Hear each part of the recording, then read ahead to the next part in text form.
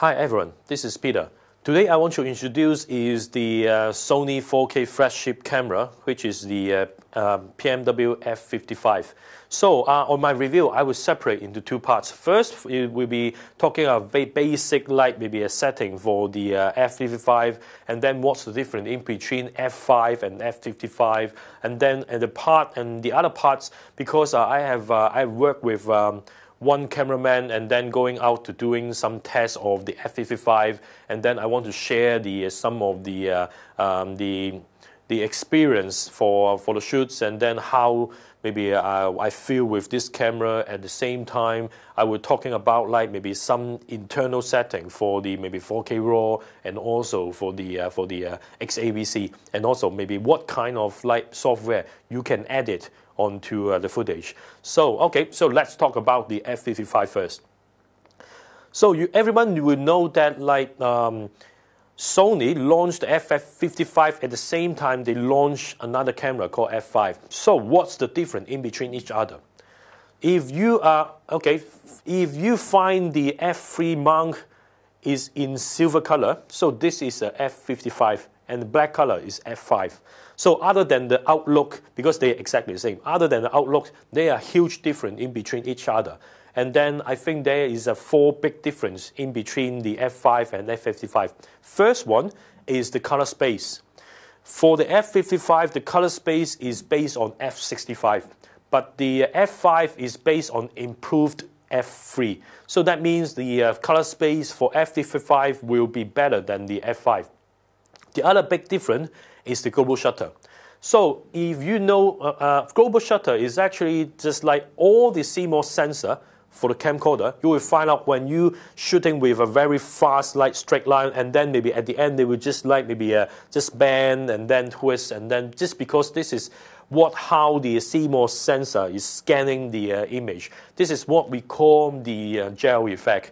But the F55 have built in a global shutter. So that means all these issues have been totally solved.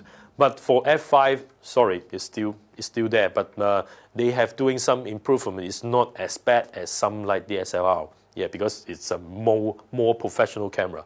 And then the third big difference is the frame rate. For the F55, you can go to 240 film per second on the 4K RAW. And for the F5, as I remember, it just only goes for 60 for 4K RAW. So it's a huge difference when you do the slow motions. But at this moment, because the one that I got here is only version 1.0, so they cannot even give you any like maybe slow motion setting. But on September, based on Sony information, on September, they will launch a free firmware for the F55, which you can do 120 frames per second, 4K RAW. And then on December this year, they will launch another free firmware, which is 240 frames per second, 4K RAW. So that is the third big difference. The fourth big difference is actually the codec. If you haven't put on the AXS R5, the 4K RAW recorder, F55 you can use the S/S Pro Plus card to record a 4K XAVC format. And for the F5, you can only do the 2K XAVC format.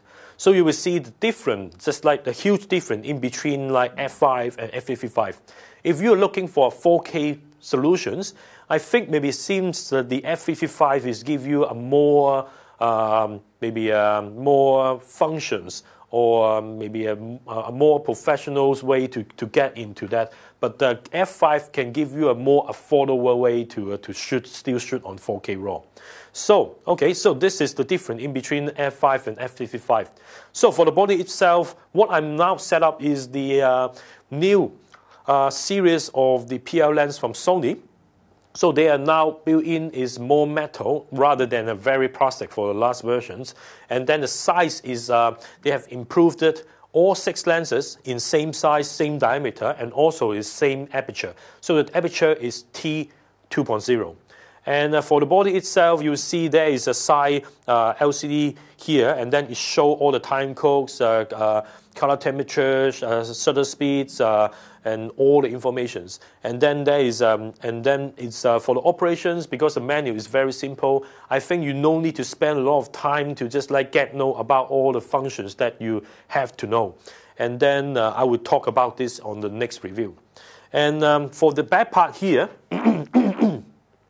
this is the AXS R5 4K RAW recorder. So it just look like maybe when you stick on the F5 or F55, it just look like a one piece, rather than maybe you have to just put on some like external recorder, maybe which you still have to consider how I mount it with the camera. So that's why I really like the design. So for the other side, so you will see this is maybe the connector out to the monitor to give you all the video and also all the informations on this. And then you will got like the 4 3G SDI output to give you to record onto a 4K footage onto maybe some recorder like maybe AJA Keyboard Quad or something or other recorder. And you definitely still got like the TC, the gen log, and all the informations. And this part is, I think, is quite interesting for me, because if you use this as a full is a film feature film operation, so most likely you will have like maybe a video and audio separate, and then for these situations you can take this away and then from the camera body, because you no need to get any like audio source in it. But if you just like maybe last time when I with a cameraman, just only me and also him, and then to do some shoots and then with some audios, I think this is actually a necessary shot for maybe parts for us too. Okay, so I've just finished talking about like maybe the setting, or I'm setting it now, but I'm talking now I want to talking about the media. So if you're talking about the media, there will be two main media you have to consider to get it. First is the S/S card. But now Sony is also introduced a S/S Pro Plus card. So what's the difference in between each other? The S/S Pro Plus card, the requirement is getting much higher speed. So that means if you want to record the XAVC HD, 2K or 4K, you must get a S/S Pro Plus card.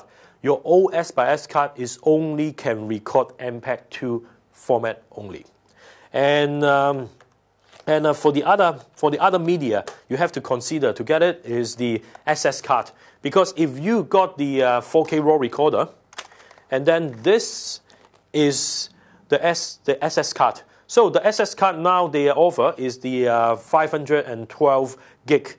SS card is an SSD recorder, so I think maybe it's actually very, very tough media. And for me, I feel very solid about that. And the recording time for this, for 4K RAW, is about like 56 minutes. So it's almost an hour. And the other thing I want to talk about before I maybe move into the menu is I do like one of the functions from the F5, F55 is, for example, now I'm going to shoot the 4K RAW, and then at the same time you can actually record XAVC HD or MPEG-2 media, and then with the S/S Pro Plus card. What's the benefit for this is, for example, I'm using the 2011 MacBook Pro to edit the XAVC or the 4K RAW, and then you will know that 4K RAW is a very big, and also you have a very high performance computer to operate or edit it. So for my situations, you will find out, okay, if I chef all the footage original for 4K RAW, and then my MacBook Pro will go to that.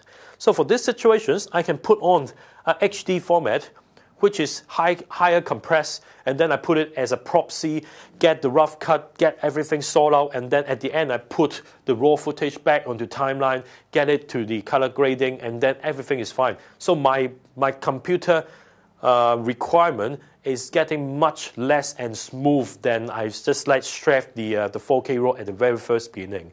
So this is maybe I think this is the first part I want to introduce about the F5 and F55 difference and of the basic the advantage of this camera. So on the next part, I will showing you the menu setting, and also I will showing you some photo, the video, and sharing some of my experience with this camera for go out for shoots.